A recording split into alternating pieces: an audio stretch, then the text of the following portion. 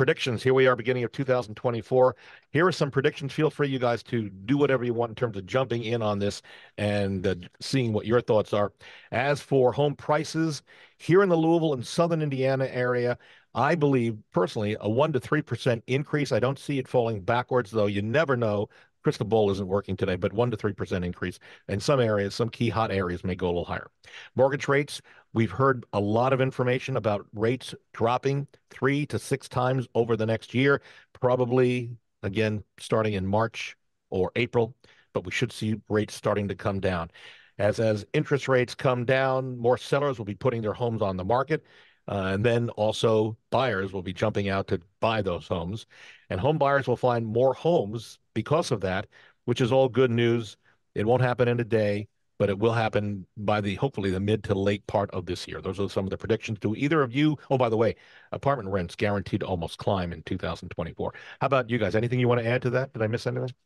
No, I agree with everything you said. I mean, we are feeling bullish enough on the market that we've hired two more inspectors for our team going into 2024. They've been going through training for about the last 90 days. So You said hired. I thought you said fired for a second. You hired. hired Okay, got it. additional. Yeah, yeah, yeah. So Wow. we feel good about 24. Yeah. Yeah.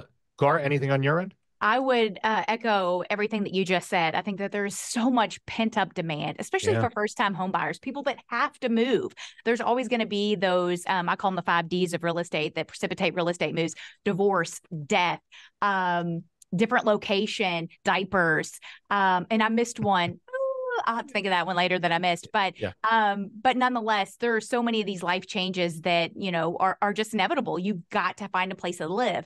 And I think that for our new first-time home buyers, it's been really difficult. And so now that we have these rates starting to come down, we've seen a little glimmer of hope. Their projections are going to come down even further, but I think there's still going to be a massive lack of inventory. So I would just encourage people to engage with a real estate professional, watch the market, and if you find the home of your dreams, make it happen. Because even if you're waiting and the rates come down even further and you find a house, it may be back in a situation where it's going to be extremely competitive, and you're not going to be able to get the terms that you want. And it'll be much like right after kind of that big COVID area. It's going to be hard to navigate, especially for first-time home buyers. So I would not wait. I would encourage them to get a jump on it, and just be one of the ones out of the gate to find the home of their dreams. Also, I'm really watching this new legislation that was proposed to take Wall Street out of the housing market. I think that it's called the End Hedge Fund Control of American Homes Act of 2023.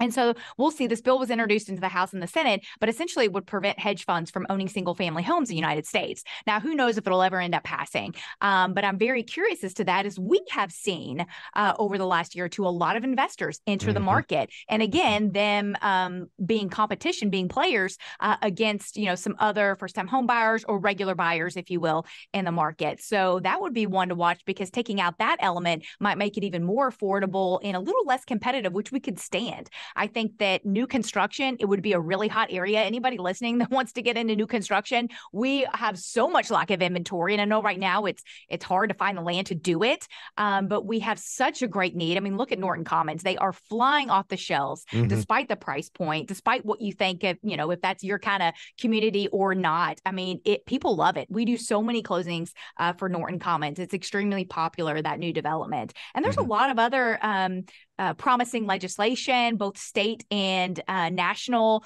So I think it's going to be an exciting year for real estate. I think there's a lot of unknowns just in any type of election year, but I think we're going to have a good year in real estate. I'm excited, Bob.